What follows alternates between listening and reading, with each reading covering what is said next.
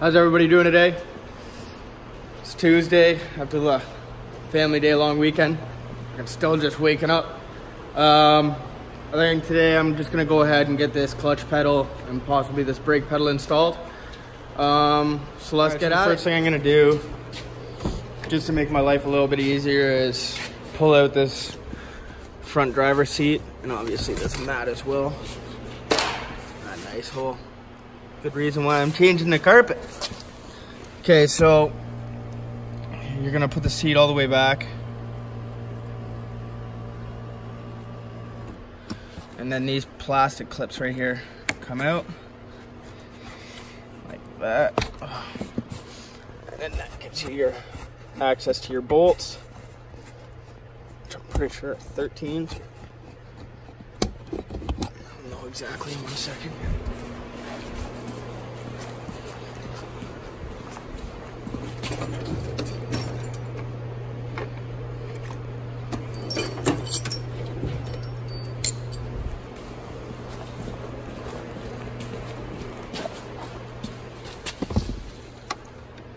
Okay, so they're 14s, not 13s. And then watch, I'll go grab a 14 and it'll be a 15. Let's just check it out. Yeah, okay, so they're 14s. There's 2 at the front, and then there is 2 at the back on either side, so let's get that going.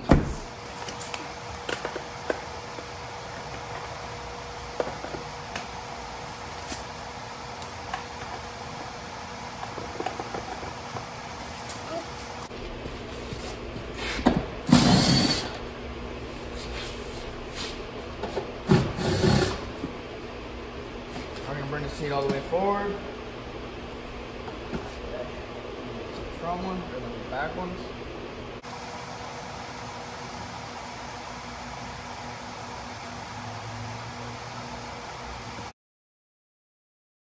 Alright. Now they're all loose.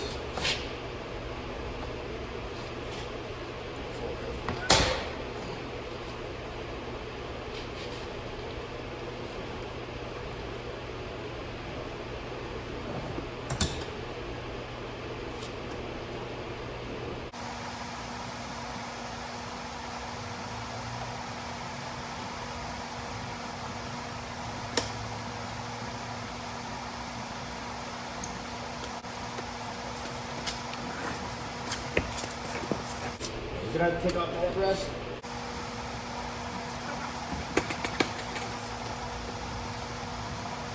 Headrest off.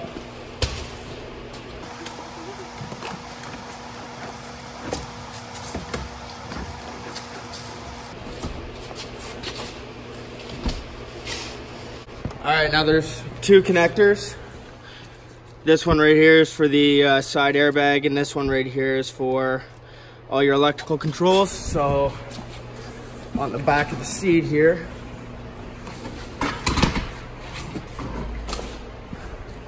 right here, that's for the airbag, for the side airbag here. And then this is for all your electrical controls that runs all these motors back here. So now that that's out, as you can see, got a nice amount of room here. Now I'm probably gonna pull this bottom plastic piece, just give myself a little bit extra room. And yeah, get at that. Fill up right here. Gotta pull out. Sort the bolts.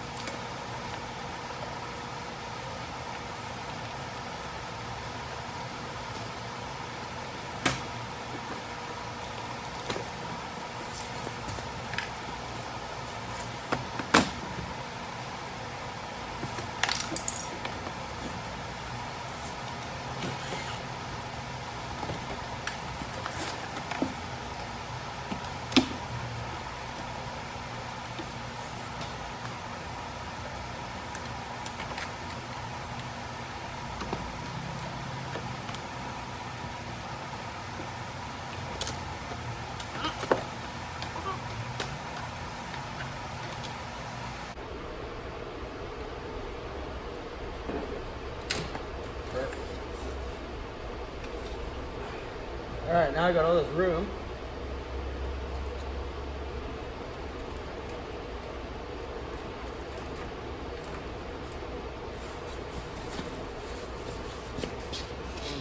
After pulling down all the panels and stuff inside, I realized that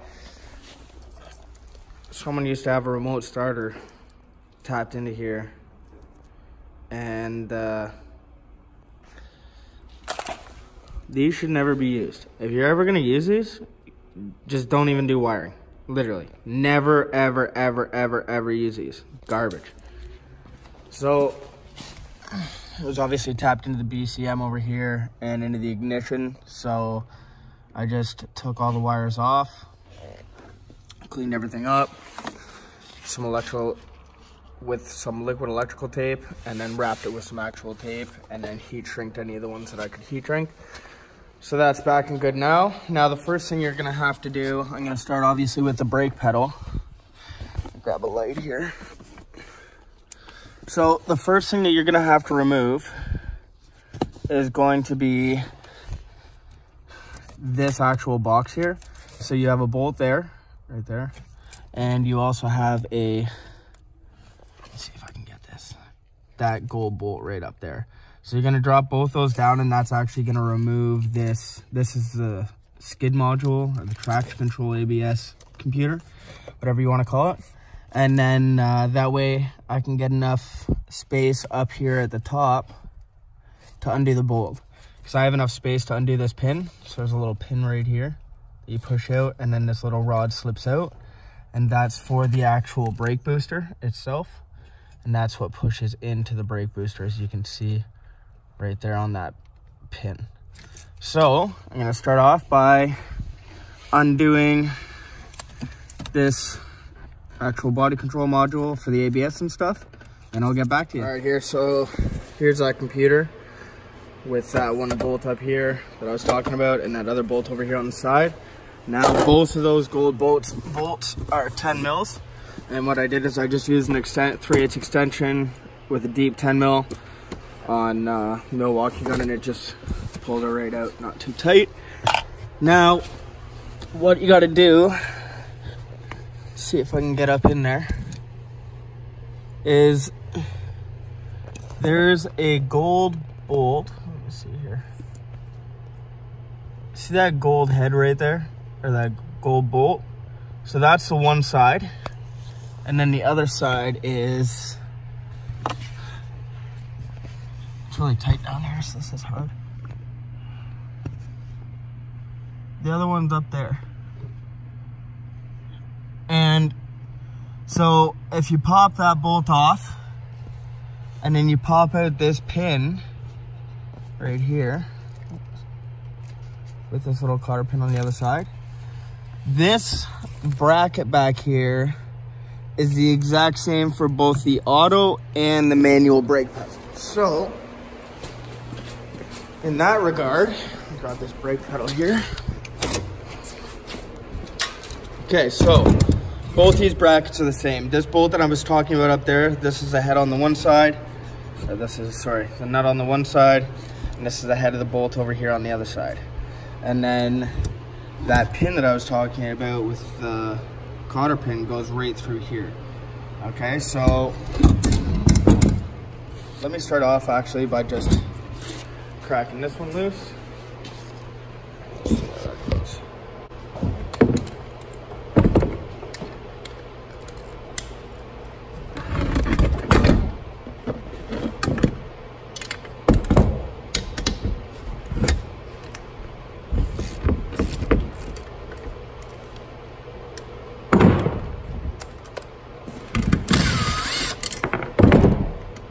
Okay, so it goes nut, washer, and then the bolt. And there's no washer on the other side there. And then this just slides out like that. And then you can take a small flat, and you're gonna push down on this like that.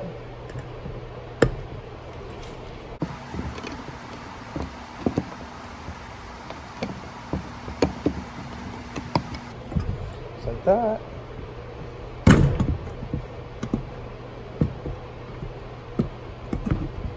There we go. Okay, so this is the only piece we're changing. Like I said, this is the exact same piece. Now that I showed you how to do that, I'm gonna go and remove this stuff from underneath the car, and I'll get back to you. So I got that nut and bolt down. Now, what you're gonna have to do, as you can see the spring that goes from there over into the hole? You're literally just gonna pull that spring out, and you're gonna push this cotter pin out like this. Get it? Okay, so here's that cotter pin that was in there, or push pin, or whatever you want to call it. Now, as you can see, this spring, literally just pull it off of this little loop here, right there, and then you can just push this through. See? Okay, so there you go, that's that pin. Now, this whole pedal assembly is loose, as you can see. Now I just have to disconnect this wiring right here and up here, like I did on the one on the bench, and then I'll get back. Now that I got the pedal disconnected, or the wiring disconnected, now this pedal can come straight out. Now I'll show you what the difference is between these two pedals. So, like I said, this wiring is all the exact same. For the brake, that's your stoplight switch. So it measures when this presses down and then turns your actual brake light on. So the automatic brake pedal, see how obviously big the pad is compared to the manual brake pedal? Now the other difference is that the bend in the actual pedal is much greater for the manual. See how this is a lot more straight, and this one has quite the kick to it. So, ensure that all the bushings and everything are in there. Those are the old ones. These are the new ones. Just make sure everything's exactly the same. Alright, so now I'm gonna go pop this girl in there.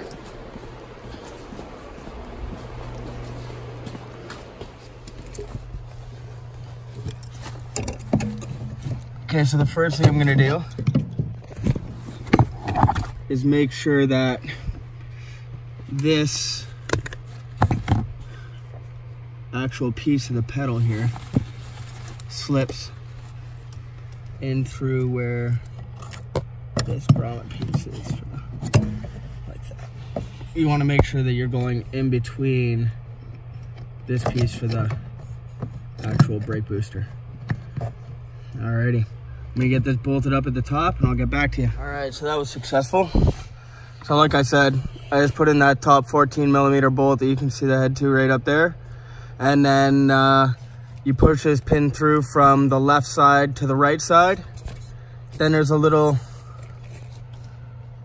I'm not sure if you can see where the spring sits. It's in that little groove there. And that holds the pedal back out. And then there's this little pin right here, like that cotter pin style that I showed you. And then the wiring just gets tucked back up. So there's a clip over here, and then this clip right here, and then it goes into the center, which is for your stop switch, or your brake light switch. So yeah, that's all in there, and good to go. So now, let's move on to the clutch pedal. And for that, first thing that we're gonna have to do is mark this actual section here and drill it out. So let me get the tools acquired and we'll get started. The clutch pedal ready. There's this piece of foam cutout piece that actually sits on the inside, so inside the firewall in this location, right, like that. And you pull that out from inside there, and then what you do, you bring it over and you match it with your master cylinder. So for instance, this master sits like this, and you'll notice that this actually has a little bit of an oblong shape to it. So you want to bring it over, figure out which way it goes. So it goes this way, this end down. And you want to come over to your master. So you're going to see that this one's down. Okay, so you're going to want to match this side up with that side and this side up with that side. Now, when it comes to measuring this out, what you're going to have to do, this is more or less to get the sides, and you're going to actually compress it and push it down and then mark where it is on there. What I did after that was I took my actual clutch pedal, I took this housing, and as you can see, there's these two holes, which are your two holes that line up at the sides.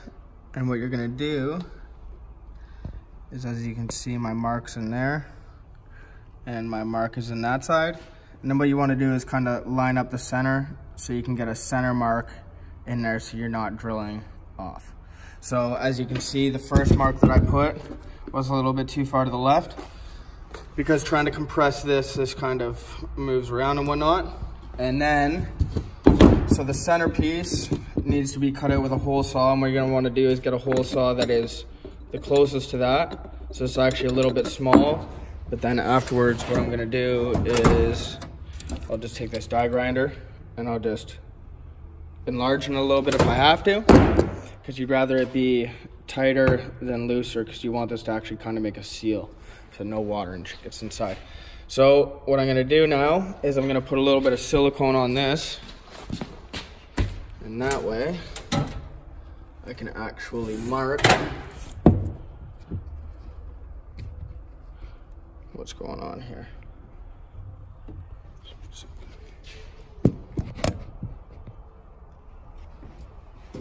So I'm just gonna put a little bit of silicone on here. What it's gonna allow me to do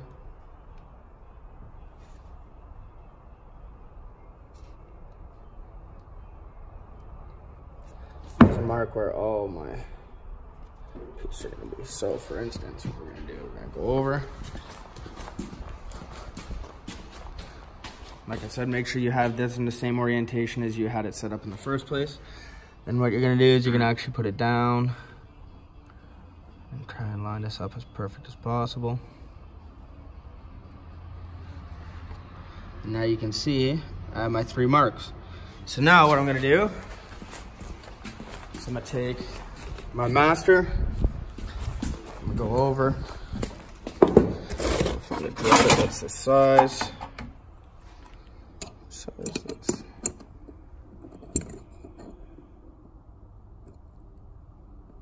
So that's pretty much, that's exactly it. So this is a 5/16. So I'm gonna drill 2 5/16 holes for the 2 outers, and then I'm gonna hole saw for that piece. And actually, now that I'm thinking about it, it might be a nightmare to use this because I'm not gonna be able to get a straight in angle. As you can see, there's no way to get this straight in because there's no way my drill is gonna fit back there. So what I'm actually thinking I might do is this right here.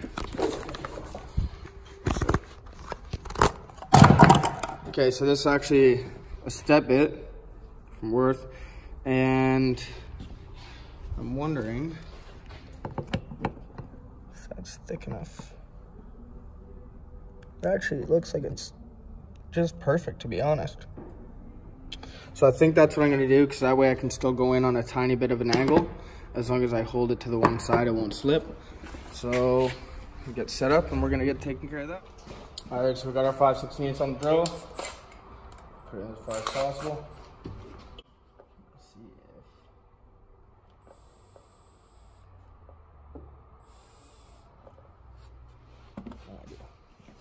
All right, so now, so the drill doesn't slip, I'm gonna literally just punch these holes, just so I can get a little starting point.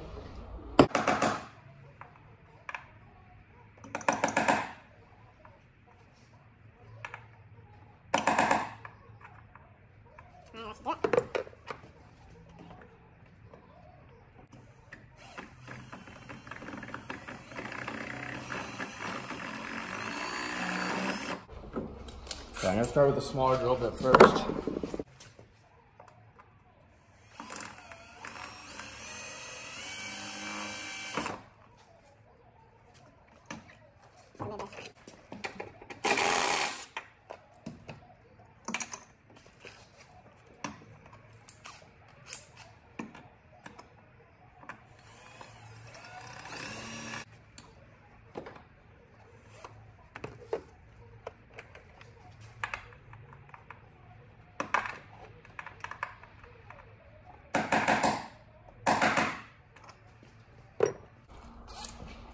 getting a little warm.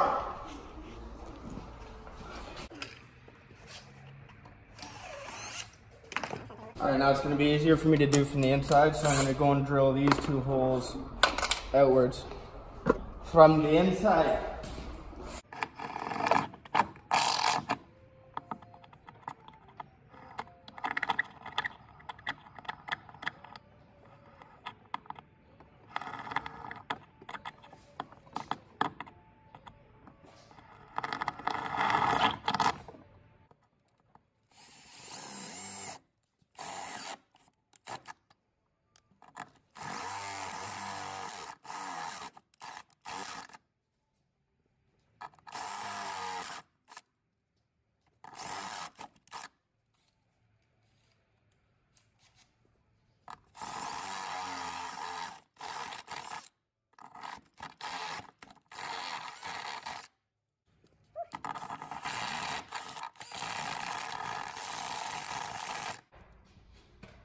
Alright.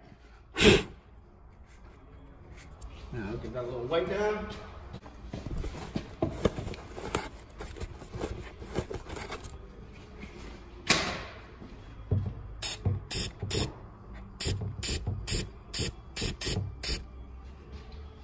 No rust. I don't want no rust. Okay.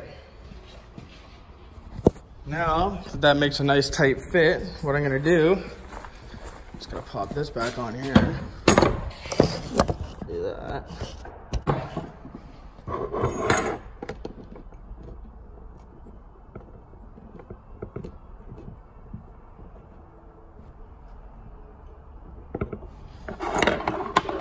Now the smaller one's a 12 and the bigger one's a 14. I'm just gonna tighten this up.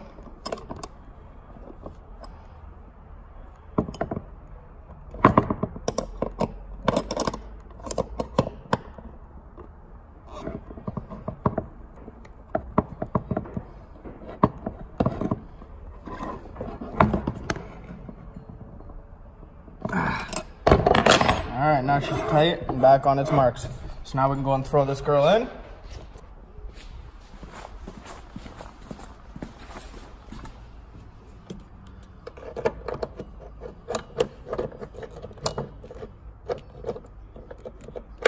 Well, do not make the same mistake I just did.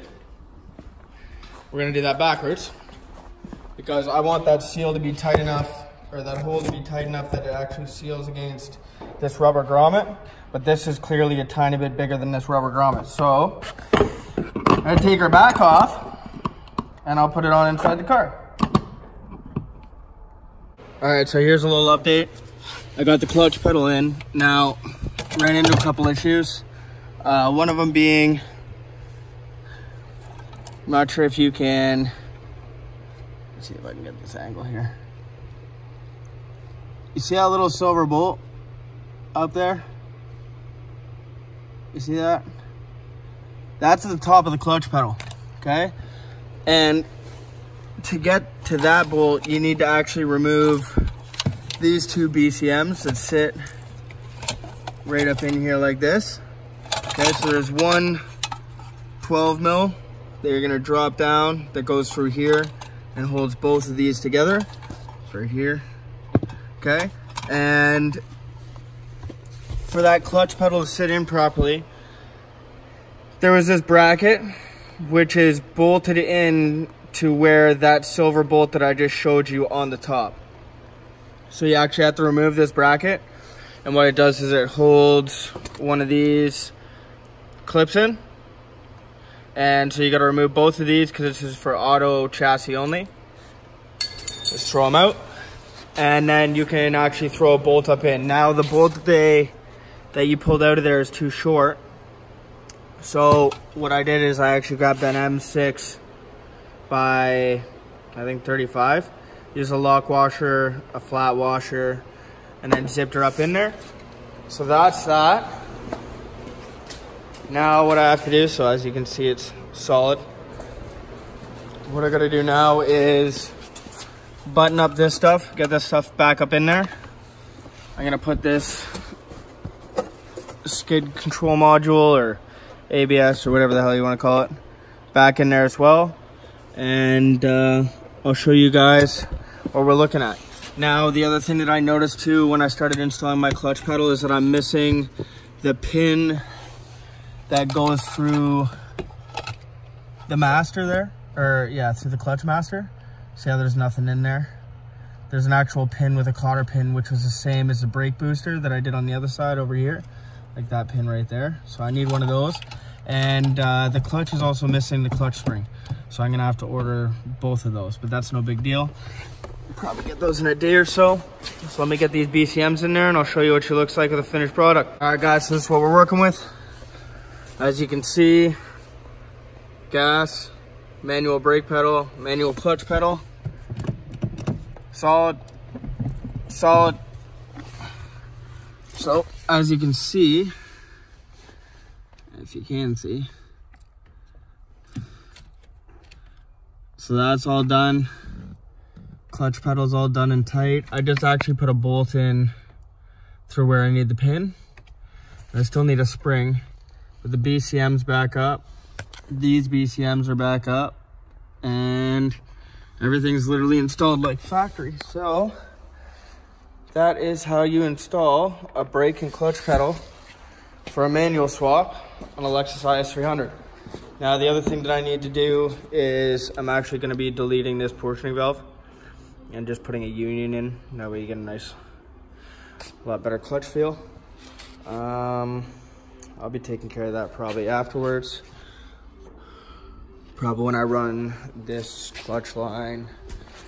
To be honest, I'm not sure exactly what I'm gonna do. I'm like debating on whether or not I'm actually gonna use this OE clutch line or not and run it down, or if I should just buy a braided line from Drift Motion for like, I think it's like 20 or 30 bucks. I'm not 100% sure what I'm gonna do with that one. So, thanks for tuning in, guys. I hope you enjoyed the video. If you guys have any questions on how to do this, just let me know and I'll get back to you as soon as possible. Take it easy, guys.